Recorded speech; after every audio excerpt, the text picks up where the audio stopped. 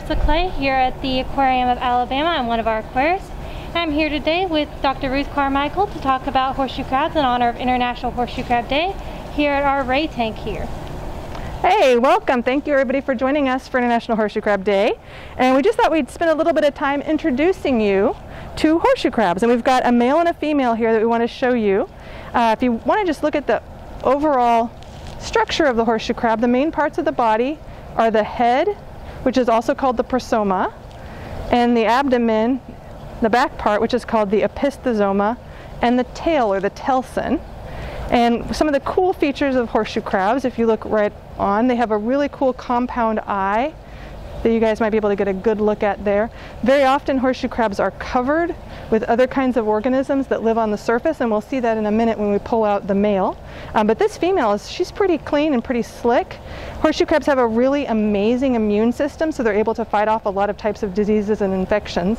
And actually their blood is used as the gold standard for testing all medical supplies and equipment that we use. So if you've ever had an injection, for example, of a drug, or you've ever had stitches, any of those products were tested with horseshoe crab blood to make sure that it's safe to be used on humans. So they're really, really important to us. And if you want to look right here at the hinge area, that's actually right under there is the heart, which is where they take the blood that's actually used to make the compounds that are important for protecting people. So we're going to go ahead and turn this girl over, and now we're looking at the underside of her, and you guys will notice that I'm holding her by her head, or her prosoma, and that's the best way to hold a horseshoe crab. You don't want to pick them up by the tail, because you can really hurt them if you pick them up by the tail, but you hold them like this and you can really get a good look underneath. So what we're looking at is all of her legs, and she's got some walking legs, but you'll also notice she's got these really cool looking pusher feet, and these kind of look like flowers, and those are used for pushing and digging into the sand, because they will bury themselves, for example, to build nests when they want to lay their eggs in the sand. And right in here in the middle, at the base of the legs, these are called the gnathobases, because they're used for actually chewing, and that's the mouth inside. And so you can see they're really kind of hairy. All those hairs have a lot of sensors on them that are used, it's like a big tongue, and then they'll rub those legs together at the base to pull in food and to kind of macerate food or grind it up a little bit as they're eating. So they'll pull it right in there. But she's all clean, so you can see all of her hairs and everything. So cool. Here, we'll go ahead and see if she wants to take a little bit of, it's a weird way to eat, but we'll see if she wants to take a little food in, if she smells it and decides to take it in. And if you look just behind the legs, she's kind of curled up on us now. This is a defensive maneuver that crabs do. If you look behind the legs, you'll see all of these little folds here. Underneath there is where she has her gills.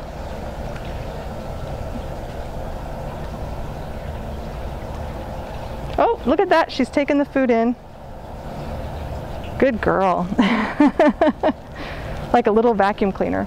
Out in the wild, these animals will eat any kind of thing that's in the sand. They sort of act like little vacuum cleaners, so as they burrow through the sand, they'll actually take in their food, but they'll also take in the sand itself, and they'll kind of clean particles from the sand. And then when they release their feces, they sort of are releasing that clean sand that's been cleaned of all the organics. All right, so let's look underneath and see if we can get a good look at her gills under here. So the gills are how they breathe.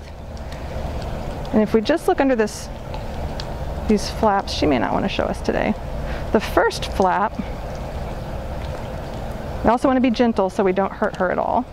The first flap is actually where they have their reproductive parts. So if you can see those two slits down there, that's actually how we know a male from a female, because the female has these broad slits to release eggs, and a male has little points where he will release his sperm or milt. And so hers, right there, are her two little slits where she releases eggs.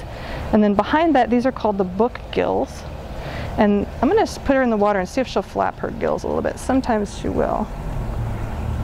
But if we open these up a little bit, you'll be able to see all the little flaps underneath.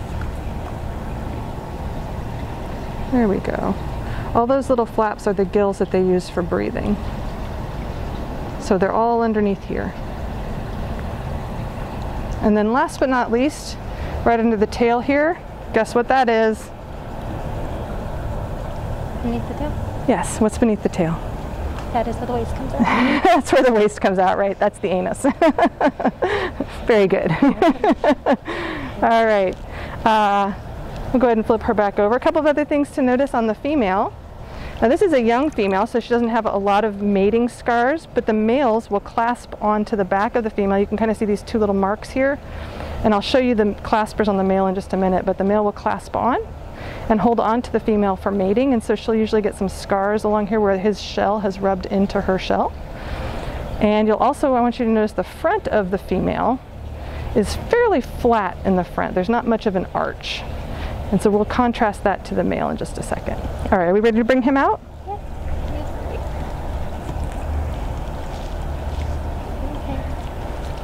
So you can see our male's been through a little bit. Can I swap out with you? Thanks. He's been through a few things here, but this is actually, you can see this better in the water. He's got algae growing all over the surface. And that's pretty common, especially as the crabs get a little bit older. Their shells normally produce what's called an exudate, which is a slick substance that is sort of an anti-fouling substance, but that decreases as they get older. So they'll often, especially if they're kept in aquaria, they may get some algae like this on the surface, or they may get barnacles or other kinds of animals that live on them. That's pretty common. There's actually a book even entitled Living on Limulus, all about the creatures that live on horseshoe crabs and use horseshoe crabs for habitat. So you can see he's all got the same parts as the female, but we're going to flip him over and notice the front of his shell. See how big that arch is compared to the female's? And that's so that he can accommodate her body when they're mating. So if we compare him to the female, do you have her? Ooh. All right. I just want to show how this would work. So in mating, the male will actually amplex or hook onto the female this way. And so he has that higher prosomal arch to accommodate her back.